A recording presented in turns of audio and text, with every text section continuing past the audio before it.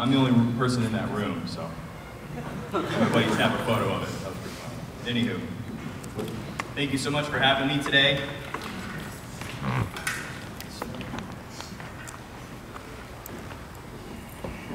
So, my name's Daniel Archer. I'm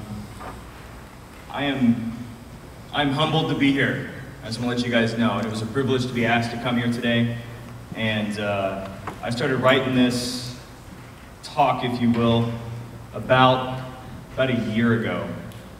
In the hopes that someday I'll be able to regurgitate it in front of you men here. So, once again, thank you for this opportunity. And it's an honor. First off, I want to apologize to any of you that have known me or heard stories regurgitated from me before. A really good friend of mine once told me, after I had not seen him for quite some time, and I started spinning a yarn that he had already heard, and he said, "Hey man, you should probably just number your stories. You can walk in and go, 'Hey Fred, number 27, we'll acknowledge it and we'll move on with life.'" So hopefully that's not one of those days for those of you that know me. I was asked to tell you about a few times in my life when I faced obstacles and diversity and how I overcame them. So today I wish to share with you not only not to celebrate your diversities, but to embrace them and use them. I've been blessed by our Creator and have experienced some amazing things in my life. Most of them I can say happened before I joined the Army. And a lot of you know that I don't shy away from a good story about being in the military, and I'm not here to sell the service, but I never shy away from talking about the opportunities that people may have by serving our nation. When asked to spend this morning with you, I must have felt like Mark Twain did back in 1882 when he was asked to speak to some youth. He said, being told I was expected to talk here, I inquired what sort of talk I ought to make. They said to be something suitable, to youth, something didactic, instructive, or something good nature and advice. Very well. I have a few things in my mind that I have longed to say for instruction for the young. It is in one's tender years that such things will best take root and most enduring and most favorable. First then I say to you, my friends, and I say beseechingly and urgently. Now, this is some advice that Mark Twain gave 133 years ago, so I apologize to maybe some of the adults in here and how credible it just may be. Number one, always obey your parents when they're around. Number two, be respectful to your superiors and strangers and oftentimes to others. Number three, go to bed early, get up early, for this is wise.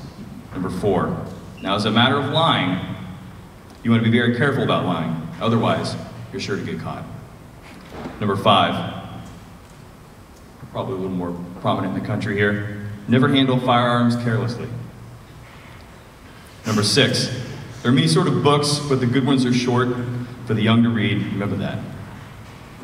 Now as for myself, I give you this disclaimer before I start disseminating what some may consider advice.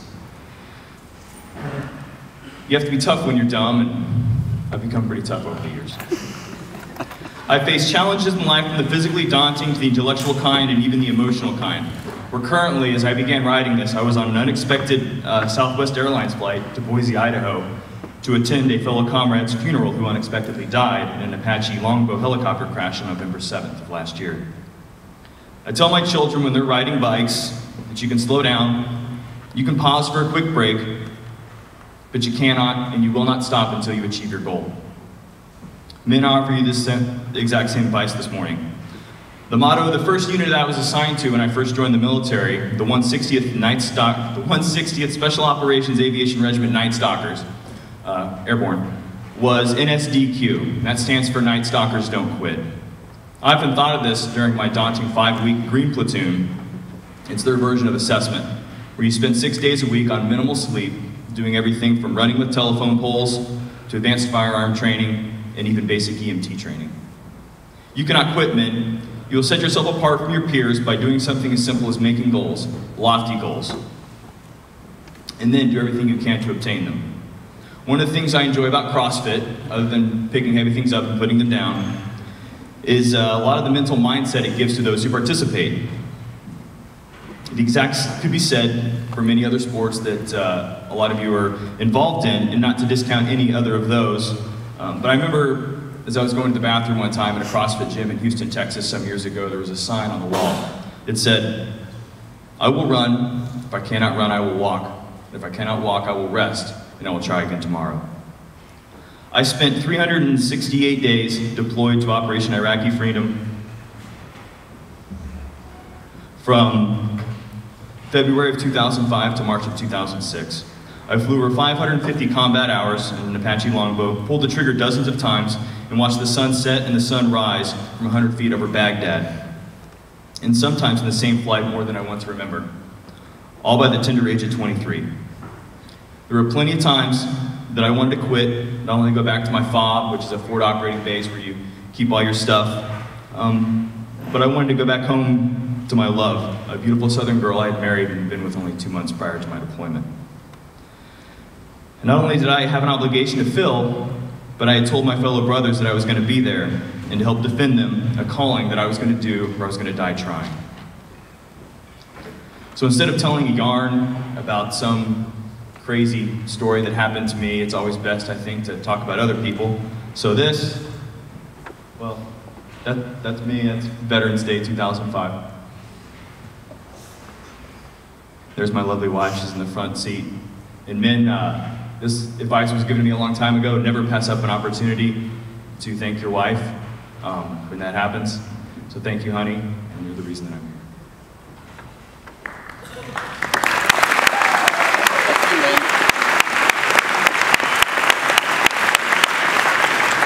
This picture here is of a man named, at the time, Captain Dan. He's now, I believe, Lieutenant Colonel Dan Anderson of the California National Guard.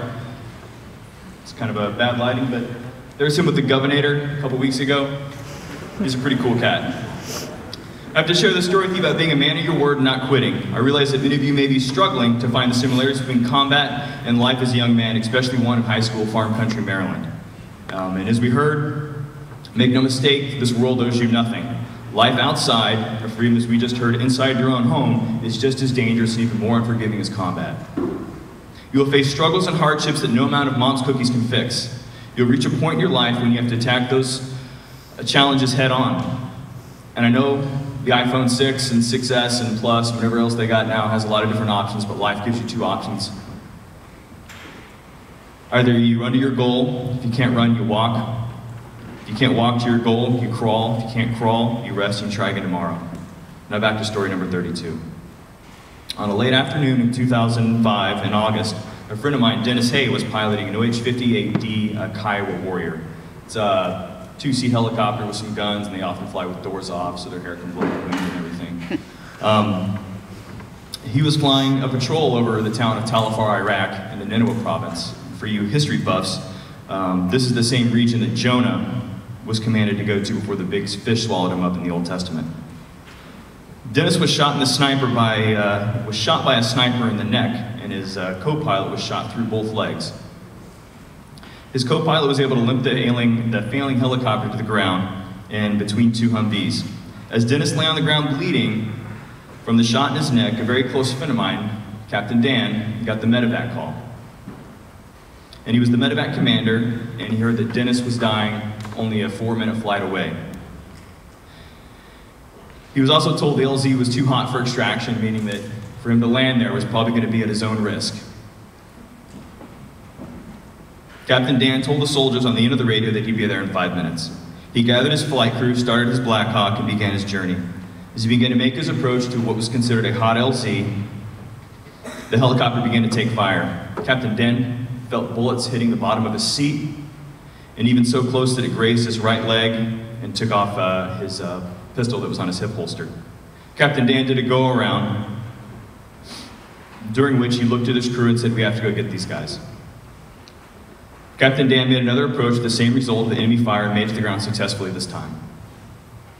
The ground crew loaded Dennis on the helicopter and the co-pilot, and Dan took off and flew back to the airfield. As he made the approach, he knew the situation was extremely critical. Instead of landing the helicopter on the pads, he asked that traffic be stopped on the road so that he could land a short 30 seconds closer to the medevac station. I remember standing next to the helicopter as the sun was setting and stopping traffic so that Captain Dan's helicopter could land with Dennis on board. Dennis lost the fight that night, and Captain Dan still is and was a man of his word. No matter how hard it was going to be or how much it might cost him, he was going to do the job that he was asked to do. Courage and strength that it takes to fly a helicopter into a firestorm of bullets isn't something that manifests itself in times of need. No, men, this type of moral fiber is woven together at an early age, at your age. Now, I know you've heard it before, but who you are is not what we see. But you're the person that happens behind closed doors. I did not misspeak. The person you truly are is the person you are behind closed doors. Men, this is a daunting task in today's age. Behind closed doors, in front of your computer screen, with your girlfriend when no one else is around, when you see money lying around, when the liquor cabinet's unlocked, when you have the answers but you didn't work for them. These moments are the little times in your life that will define you. Sure, you'll have huge milestones, and people will know you, your successes, and in my case, oftentimes failures.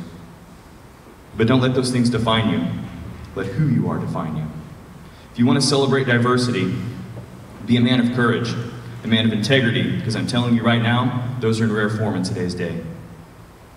Do not let petty things that no one has real control over influence your prejudices, like someone's skin color, social status, or even religion.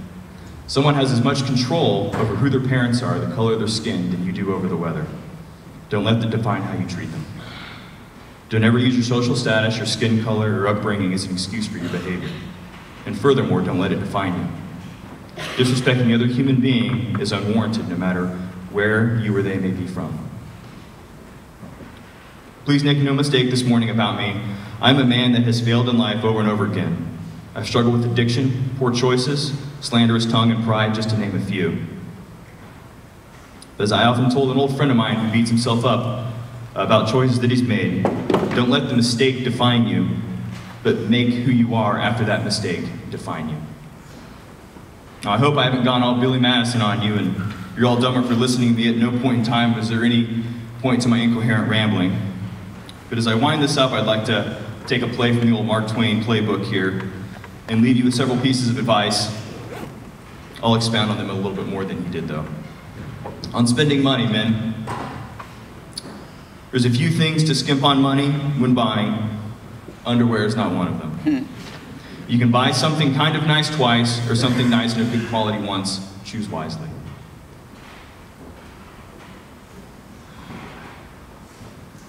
That's me and my brother. It's a toga party, Korea, flown to it. There's me and my youngest son. Be humble, men. Everyone you meet, from the wealthy individual driving the 5 Series to the homeless man on that intersection doing something you cannot, they all know something that you don't. I was once in Denver with some constituents from work. We were driving to our hotel and we passed by a man who was panhandling for money on the side of the highway. And one of my friends said in a sly comment, "I wonder what he did to end up there." It sank into me, and about 10 minutes later, almost bawling, I called my dad. And in telling him the story and acknowledging that I was only one bad decision away from being in that man's shoes, and not only by God's grace, I was able to live the life that I have. One of the greatest traits in life you can have, men, is humility. And when you seek it out, it's a much easier lesson learned than when it seeks you out. Pace yourself. And everything from a gallon of milk challenge, the pursuit of higher education, to a relationship with a significant other. Drink life in moderation, you'll find yourself drowning in it. Enjoy the ride. You'll never have the kind of freedoms in life that you do right now. I look back at my 1.5 years in flight school, and my flight instructors used to tell us in primary, it's the portion of the flight school where you learn how to just fly a helicopter. And they tell you, relax, have fun, but I was always too worried about making the grade and making a good impression that I never just sat back and, figuratively speaking, enjoyed the ride. I was too worried about making grades and being a professional. I miss those days. Be at the right place at the right time with the right uniform. You will surpass 90% of your peers by just following this simple rule. Be on time where you need to be and have everything with you to work or to learn. Regardless of the job that you do, you will surpass 90% of your peers in life by following those 3 simple rules. Be honest. Sometimes tactfully honest, but be honest. Once again, being known as a man for honesty will not only make you a minority in life, but it will be one of those traits that will help you succeed in the corporate world. You will fail, and in the end, you will have no one to blame for your failures but yourself. When you fail, the first thing you need to do is to identify what happened. And to try again, don't blame other people for your shortcomings in planning, preparation, or execution in life. This is probably my favorite. Number 8, surround yourself with like-minded people. The people you identify with now and the habits you form in life will follow you, and I'm only speaking from experience, at least until you're 33, and I'm sure some of the old crusty teachers in here will back me up on this one. The people you surround yourself with, if they have bad habits, guess what? You're going to develop bad habits. Although conversely, if you surround yourself with goal-oriented people who make positive choices and somewhat challenge you, chances of you being dragged down are much lower. If the people you're surrounding yourself with don't have your best interests in mind, they're not your friends. Be kind. Nothing good will ever come when you lose your temper. Trust me on this one. Nothing. Be kind to everyone you interact with. You will be a minority if you do this. Just please, take more time in your daily interactions to be kind, put your phone down, look people in the eye, and be kind. It's too easy to do the right thing. I often tell my coworkers about a game I play when I'm faced with a questionable moral decision. I like to play a game of good idea, bad idea. Some of you may have heard me say that. Oftentimes, the few extra minutes it takes to do something right or make the right choice will trump the consequences that might happen if you fail or get caught. And then I stand here today looking back on my last year of my life. In the last year, I've seen 2 friends be put in the grave, watched someone close to me battle addiction, and several marriages fail. I'm 33 years old, barely twice as old as most of you in this room. And there's no easy button on life. Tragedy knows no bounds, and it will come knocking on your door when you least expect it. How you react to them will show your worth as a man, not the college you go to, not the car you drive, or how much money you have in your bank account. I want to thank you all for letting me bend your ears this morning. You're all amazing men with everything in life they could ever want to do or see ahead of you. Don't let anyone ever tell you that you cannot do something.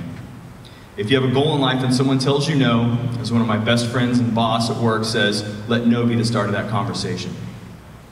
I'm very proud to be here amongst you. You all are amazing men with the world in front of you, of which I'm extremely jealous. Remember, men, if you can't run, walk. If you can't walk, crawl. If you can't crawl, rest, and try again tomorrow. Thank you.